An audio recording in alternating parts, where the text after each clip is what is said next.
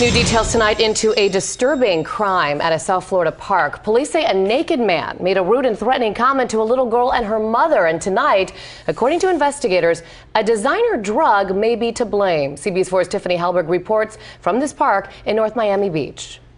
This police surveillance video shows the frightening scene unfold. Watch as Shuyler enters a children's playground and hides under one of the slide structures. Later, you see him taunt a family as they walk away from the park. And just as scary is this video of him emerging from the left to the right of the screen wearing nothing but his underwear because he had taken off all of his clothing. Police say the naked Shuyler reached for a 3-year-old little girl here and said to her, "Come here, little girl, come here, little girl," and then made sexual advances.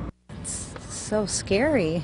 It's very scary. An unbelievable story for moms who bring their children to this tot lot, considering the playground is right in the backyard of the North Miami Beach Police Department. You would expect that it would be safe. You know, you would expect, especially here, like we said, it's next to a police station. I would expect it would be safe and I can let my children play around, and if I probably have a book with me, I can read it at the same time knowing that they would be safe here. More of the chilling story unfolds in bond court when Shuyler appears in a padded outfit. Do you have any money to pay for a lawyer? Why would I need it? No, ma'am. I'll appoint the public defender.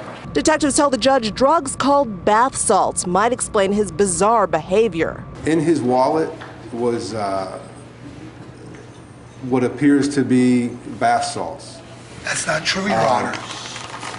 Upon talking to him, he made some statements to me which led me to believe that he was cooling off in a fountain by the tot lot because he was hot, which is consistent with ingesting bath salts. The drugs made headlines recently after police suspected the so-called Causeway cannibal Rudy Eugene might have been on the drug when he chewed off a homeless man's face. The two men found naked. Bath salts raise a person's body temperature to the extreme, often prompting them to strip.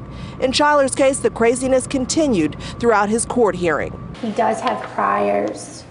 Resisting with in 2011, he served 25 days.